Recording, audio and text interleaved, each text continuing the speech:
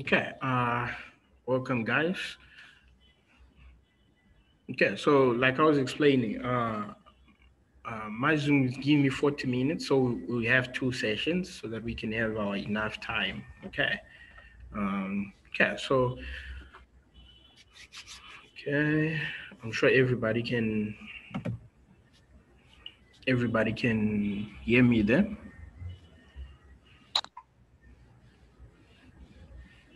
Okay. Okay. So let's continue, guys. Um, okay, so we're gonna continue where we left. Functions of advertising. Let me share my screen with you. Uh, okay, so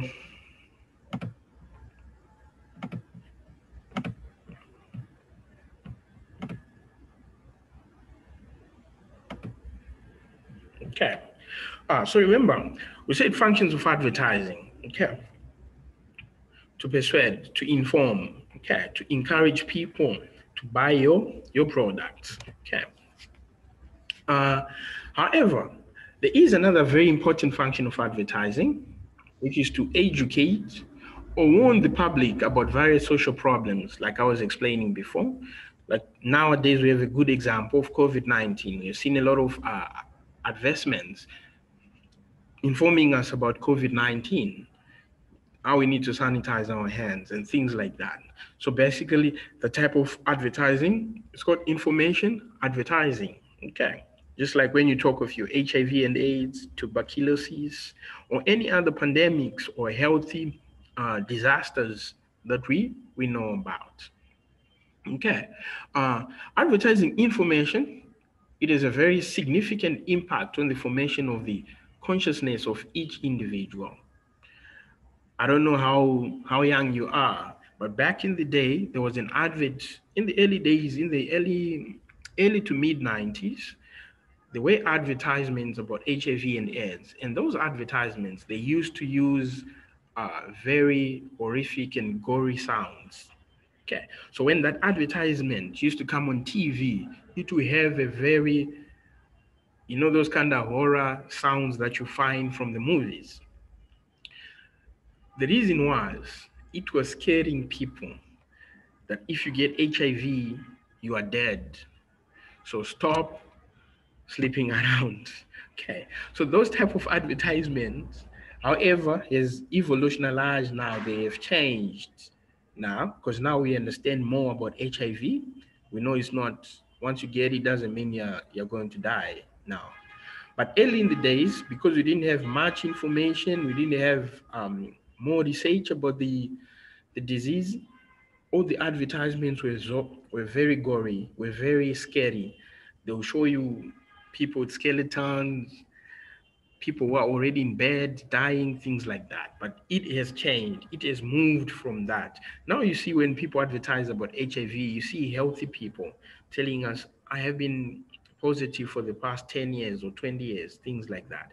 So those types of advertising information, they play a very crucial role in understanding pandemics, in understanding diseases, in understanding or in bringing consciousness as an individual, how you understand.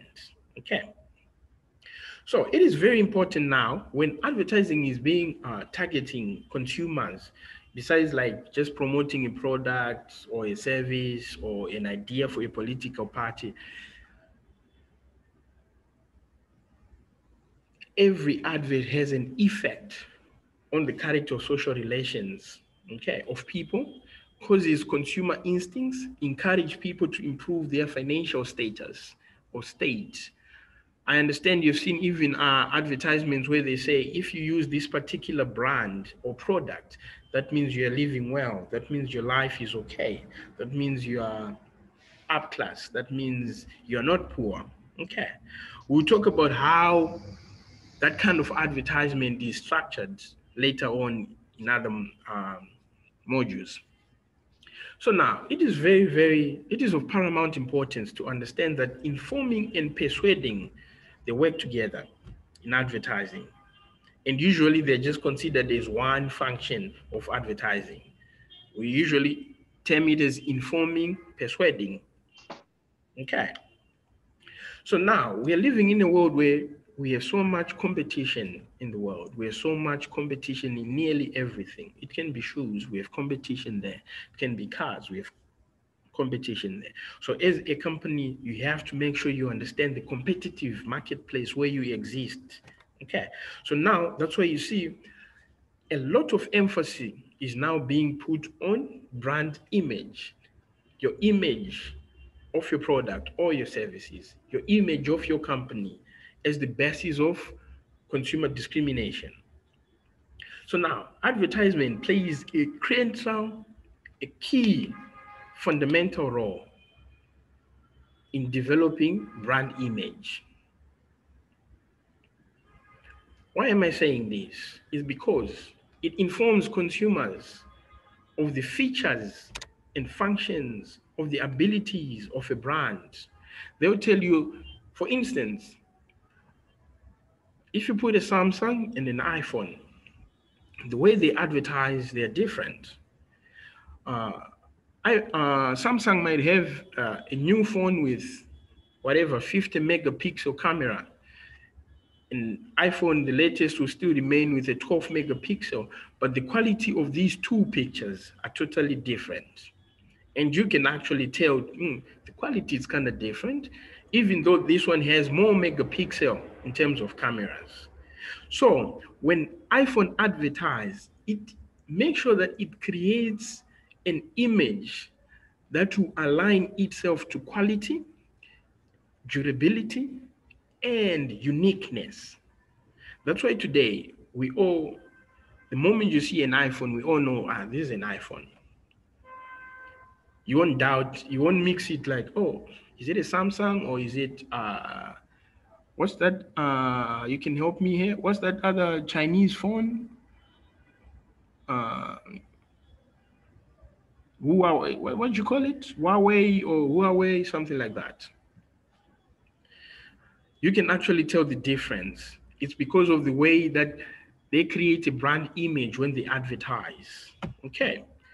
Um, Mazwi, are we together then?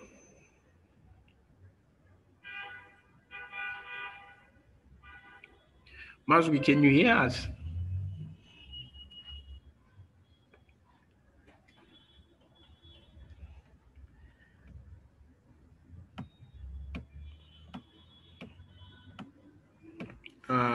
Let's say D, can you hear us?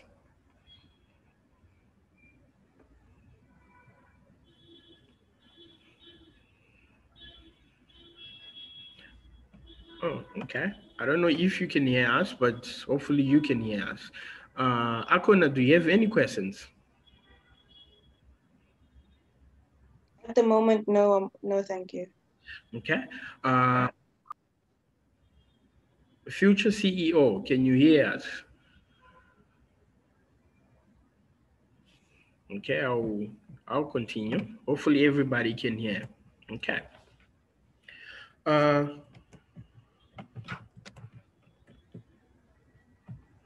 Okay. So the functions of advertising, these are very important to understand. Okay. Whatever that we're going to do in this module, we'll come back to the functions of advertising. What is the function of advertising? What is the purpose of advertising? Okay, we'll always come back to that. Okay, now, this advert, the Marlboro main campaign, for those who smoke, I'm sure they know these. I didn't know because I don't smoke.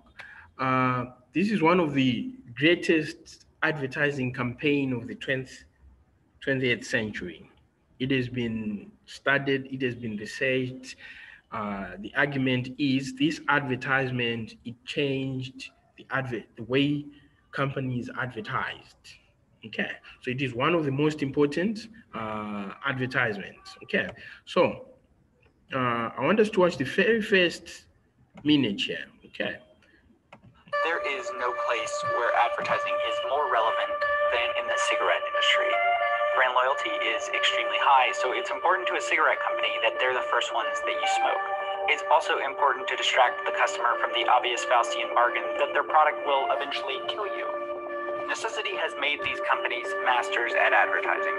And until 1970, when cigarette advertisements were banned, nobody was better at this advertising than Marlboro. No cigarette or packaging is more recognizable, more American, more smoke than this one.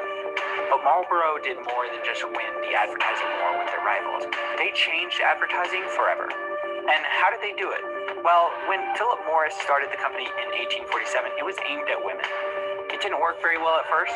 However, in the 1950s, when new studies came out that smoking caused cancer, many tobacco companies started to panic and change tactics. It was at this point that Marlboro made a key move. They switched their advertising tactic to men and became the first ever lifestyle advertisers. Okay, pause. Before we go further, it's very important that you know exactly what lifestyle advertising looks like. The good news is you're already super familiar with lifestyle advertising even if you don't know it. It is when a commercial tries to tie its product to something else in your life. A feeling, an attribute, satisfaction, the list is endless. Like when an energy drink ties itself to extreme athleticism, or a camera to adventure, a soda to happiness, a car to love, or a phone to more than just a phone. Once you're familiar with the term, you'll notice it's the most popular and effective form of advertising that we know of. But it wasn't always this way. Roll the clock back 60 years and people had a much different idea of how to advertise a product. Take a look at this Camel ad from the 50s. How mild can a cigarette be? Well, I've been smoking Camels for 20 years. I know they're mild and they really taste great. Yes, Camels are so mild that in a test of hundreds of people who smoked only Camels for 30 days, throat specialists making weekly examinations reported not one single case of throat irritation due to smoking Camels. Why is this ad so unconvincing? Well, everything is fact and product oriented. Buy my thing over their thing because all our researchers say so. But the truth is, most of us don't care about that research. I'm buying a pack of cigarettes to be cool, not because doctors say it's more smooth than a competitor's. So in the 50s, when Marlboro changed sexes, they also changed their advertising strategy by selling their product as a symbol rather than just on the merits of its design. They did this by creating a smoking cowboy known as the Marlboro Man. The Marlboro Man was designed to be the archetype of manliness. He was hardworking and living free. So with that last commercial in mind, watch this commercial and notice how much less screen time the Marlboro cigarette gets, and how the focus of the ad has shifted away from an isolated product to encompass a feeling of a rough, rugged, free life. In other words, they weren't just selling cigarettes, but rather a feeling of freedom and adventure. And there's maybe a slight irony here that most cowboys did not smoke at this time, but instead dipped, but most people didn't care. Within 1 year of this campaign, Marlboro went from owning less than 1% of the market to being the fourth largest cigarette company in the world. And within 4 more years, it became the #1 selling cigarette in the world, and it remains that way to this day. The Marlboro Man is a legend in advertising and shaped the future of advertising forever. And I think no matter what your stance on cigarettes are, we can all learn from Marlboro's lesson to help us communicate with others. People don't want to be sold a product. People want to be sold a feeling, a connection, something that's worth more than the paper that it's printed on. Okay. I'm sure all of you could hear that. Okay. So what made this campaign successful is it moved away from the ancient advertising where the focus was on the product. Okay, so I'm going to bring it closer home so we can all understand it. What they are saying there is this advert was the very first one that moved away from just selling a product or just showing people smoking or telling us some weird statistics, things like that. Nobody cares about that. It introduced personal feeling. It introduced attachment. It introduced how feelings can be incorporated in an advert. Okay, so now Marlboro was saying, if you're smoking this, it means you're cool. If you're smoking this, it means you have freedom. You are free. You can do whatever you want. So it introduced that connection between the product and the people. Okay, and we've seen this now in a lot of our advertisements today. When they advertise, they bring that attachment to people and say, okay, if you are using this product, that means you're so intelligent. Or if you're using this product, that means you're full of love. Or if you're not using this product, that means you don't have style. You're not part of us. You're still way behind. Okay. Do we understand what I'm saying then? Any questions? Any questions? Okay. If you have any questions, you just raise up your hand. I can pick it up from there. Okay. Okay, so let's move on. So this advertisement it ran from 1954 to 1990, and it was very successful because of its repositioning of the cigarette from it used to be a woman thing, but it introduced the men thing. It had introduced the attachment thing, the feeling thing, and things like that. Okay, and this Marlboro campaign, it was so successful that the market changed. The cigarette brand was well positioned. That even 45 years later, is still one of the best cigarettes. Okay. So now we understand what is advertising. Non-personal communication. Non-personal communication of messages. It is a technique used to influence and persuade and inform people to react in a certain way, either to buy a product or a service. Okay, so the purpose of advertising is to inform the customers or consumers or the target market about their product. Okay. Whether they have goods or services to sell, companies need to inform potential consumers. So every company needs to advertise. If you don't advertise, it means people won't know about your product. Okay. Okay. I have a message, Mangalisa. You're saying you're having problems with your Zoom, but can you hear me though?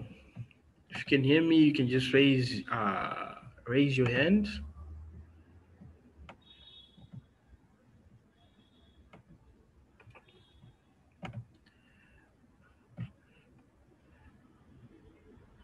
Okay.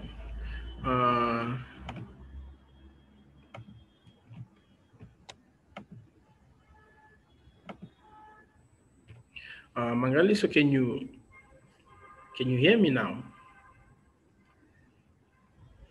Okay. But anyway, I'm recording this as well, so I'll upload it on YouTube. If you're having any problems, you can just catch up. You can catch up there. Okay. Okay. So I was saying, what then is the purpose is to inform the consumers about their products or services or things like that. So advertising provides a way of doing so through a vast and ever-growing toolbox of mediums. By toolbox, what do I mean? I'm saying we can use different media platforms. We can use newspapers, we can use TV, we can use magazines, we can use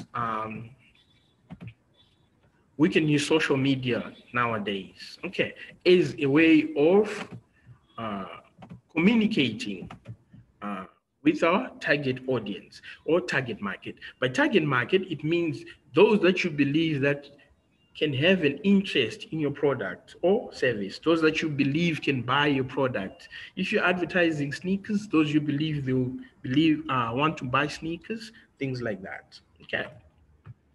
So the purpose of advertising from a company's perspective is to inform the consumer or target market. Okay, so from the consumer's perspective, ask the consumers, as we, the people that buy, what is advertising? Okay, so when people say they hate advertising, some people usually reply, say, no, you don't. You hate bad advertising, which is very true.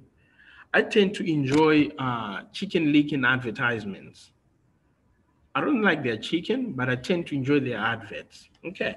Can anyone here share with us any adverts that you really enjoy watching? Anyone? It can be anyone.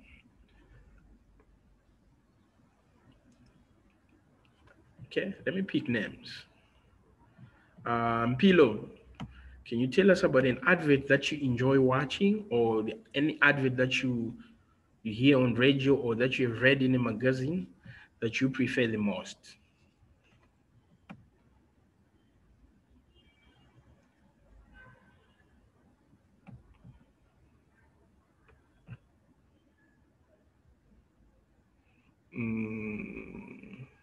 Okay, Akona, tell us of one advertisement that you enjoy the most, that you can't forget. To be honest, I also enjoy the Chicken Licken ones more. Yeah, it's mainly the Chicken Licken ones. Okay. Which one specifically? Which one? Me, I enjoyed the Kung Fu one where it says, "Master, I brought you a piece." That one was just great.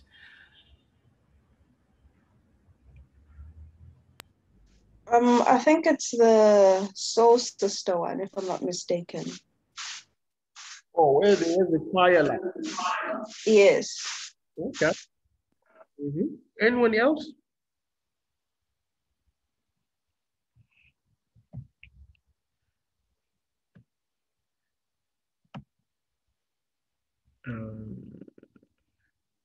Okay, maybe others are having problem with network. I'm not sure. Okay, so in advertising, there is a belief that bad things ruin the run or the fun for everyone.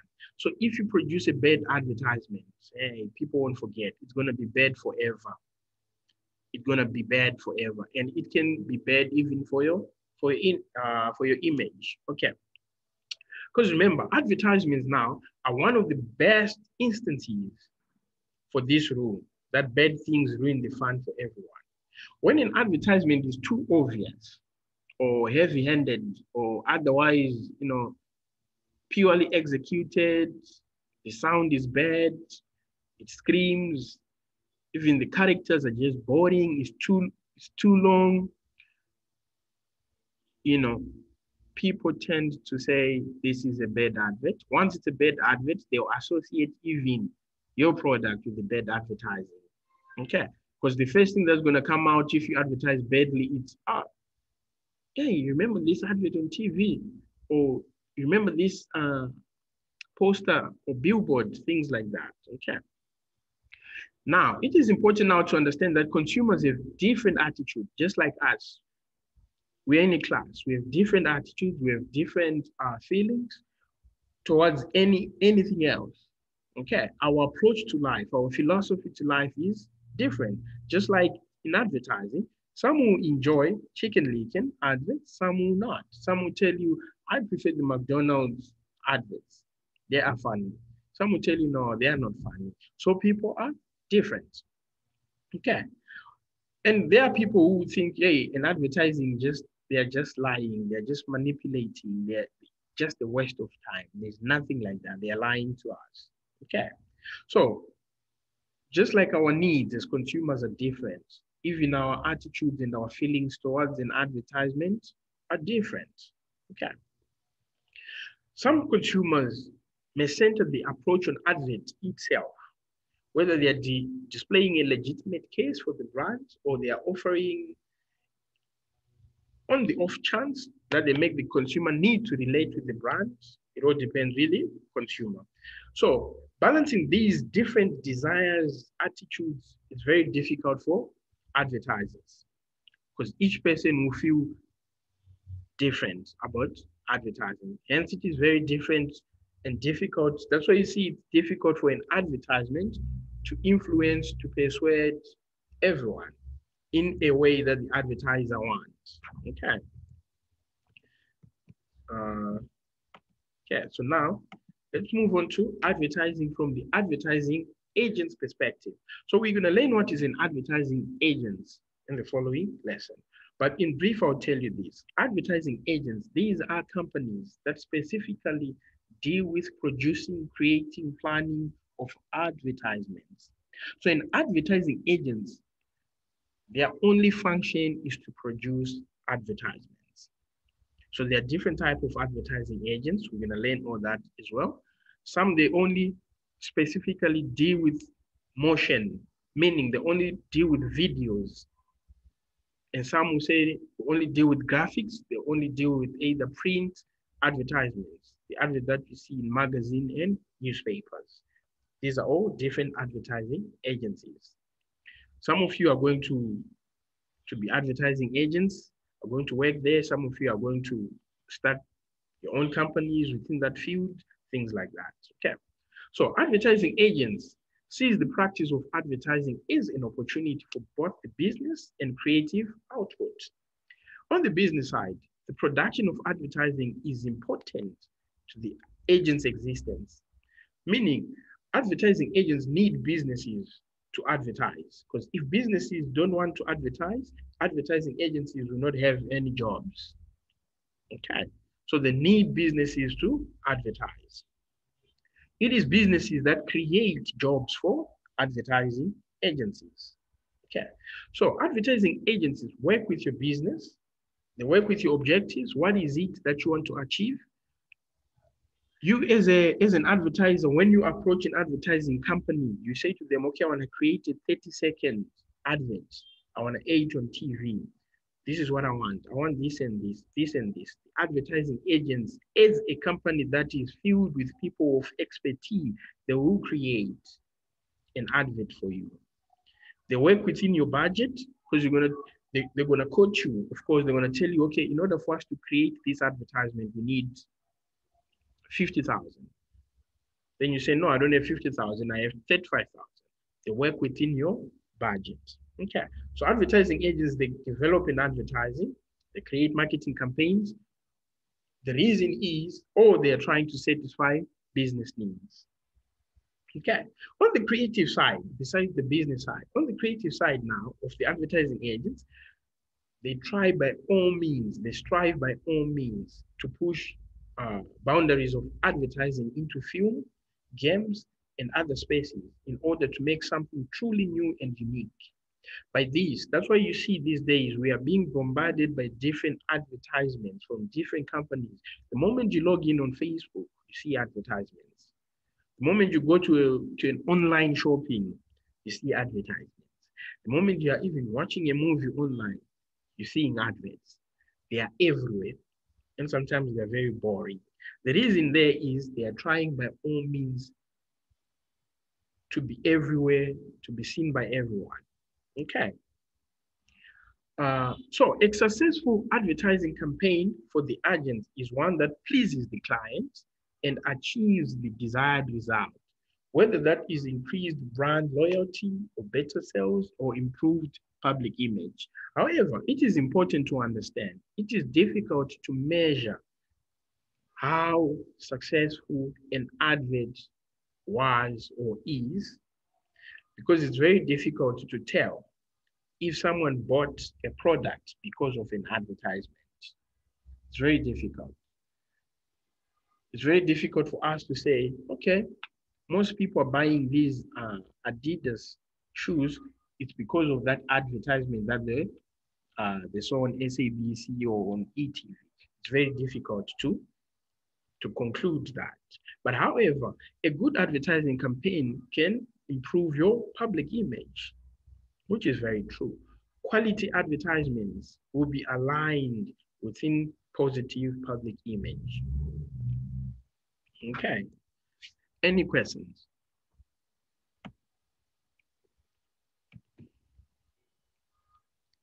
Any questions, guys? Okay, no questions. Okay.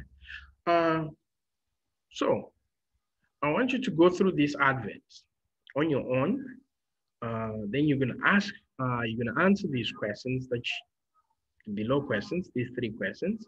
This is a very funny advert, very funny. It's a Doom advert. Or rather, okay, let's do this one, then you do the second advertisement. Okay, so let's do this one first together. Okay, this is a Doom advert. Okay, let's see here. If we can do this one together quickly. Let's do this one quickly.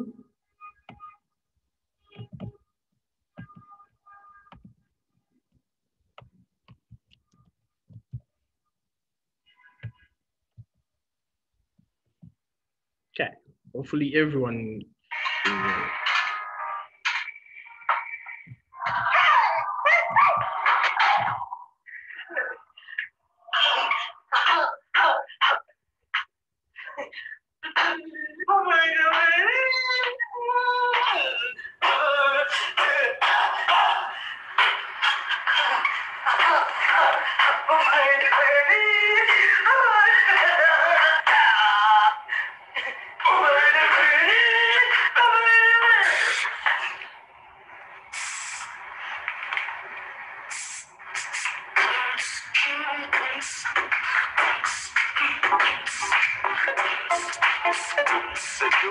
Dubious.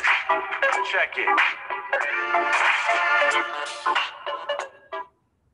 okay. Wow. This is a funny advert. Okay. Question number 1. Through that advert that we've just seen, provide reasoning as to why the Doom advert will be considered an advert as per the prescribed definition. Why would you say that's an advert?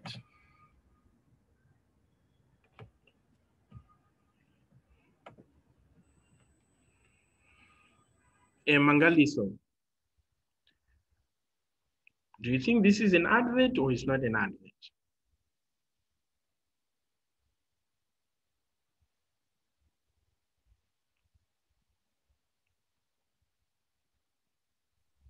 I do think it's an advert, sir. Why are you saying it's an advert? As much as I haven't seen it like on YouTube now, but I can see that it is indeed promoting the Doom brand product. Mm-hmm. And also there's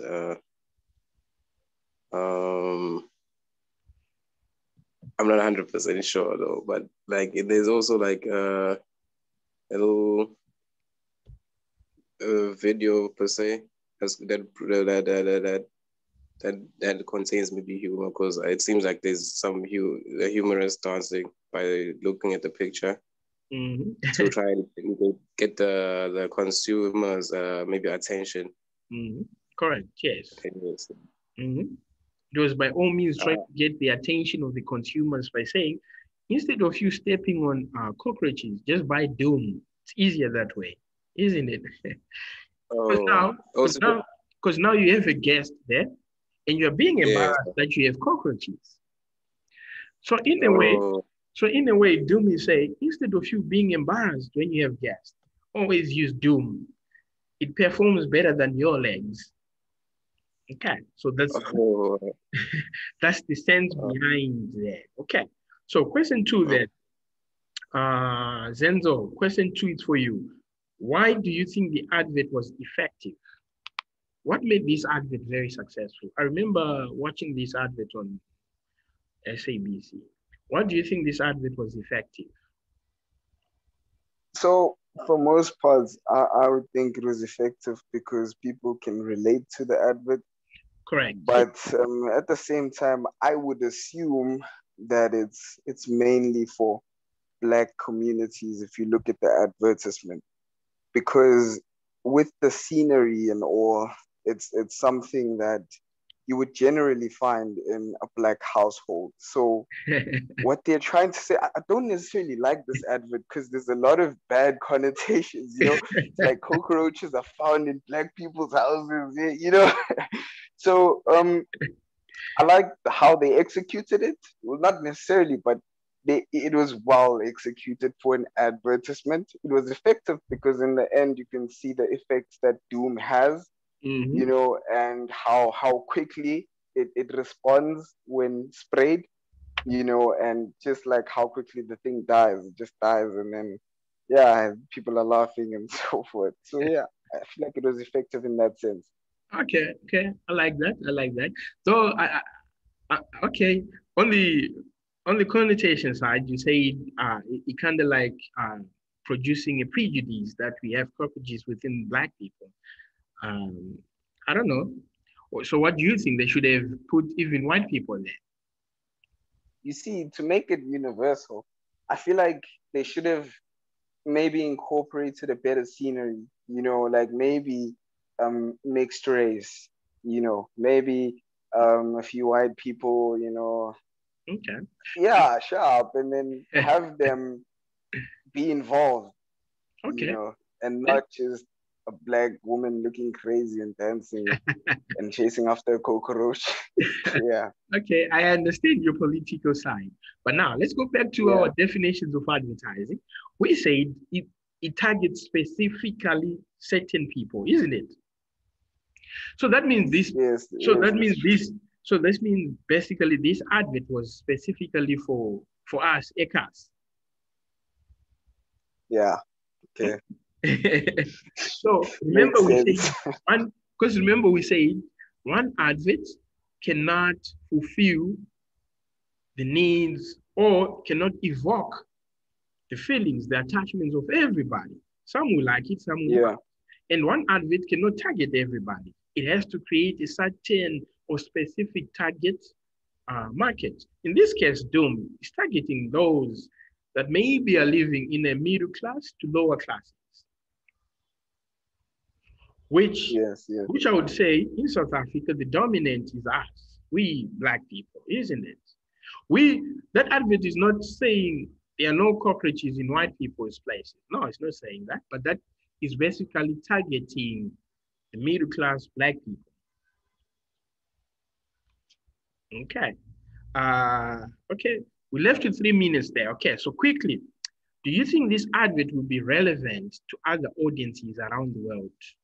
For example, if this advert was broadcast in China or UK or wherever, in Ghana, in Morocco or Zimbabwe, do you think it will be effective or is it going to be relevant?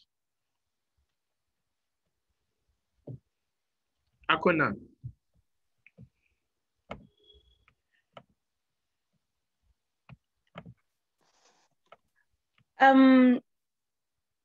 If you go with it by the way Senzo was explaining it, I don't think it would be successful due to like the connotations. And I don't know if in China they have, I know they have cockroaches, but like, I don't know if it's as bad as here, if I could say it that way. What? With this, with this particular advert, I don't think it would be successful. If we do it in a way that like Senzo explained it, the way it was like, I guess like biracial or something, maybe it would be successful. But to them, I don't know. I don't think it would be. Oh, okay. Even okay. Let's think of this. Even if it's in Botswana or Zimbabwe. Yeah, Zenzo, you can say something. Yeah. Well, you see, she's correct, and for most parts, with this, when it comes to this question, I would say it's successful. Reason being, the people are not saying anything in any particular language. They're just portraying actions, and it's easier for someone to understand in that way. It's easy. It's pretty easy to analyze and get the advertisement all at one go. So, other than the racial aspect of things, looking at it from a racial point of view, I feel like it would have been a successful advert, except I just don't like the fact that it's black people. But okay, I understand the point that it's and I don't know if they do they use Doom in China? Yeah, well, maybe China makes everything, right? You guys are funny. Okay, guys. Yeah. Okay, we're gonna continue. On our next lesson is on Wednesday, isn't it? Okay, so we're gonna continue because now it's less than a minute to cut off any time. So thank you guys for coming. I'm gonna send this slide. If you don't access it on Core Campus, I'm gonna make sure that everybody has it. Okay. You can also send me your email via WhatsApp. I can always what do you call it?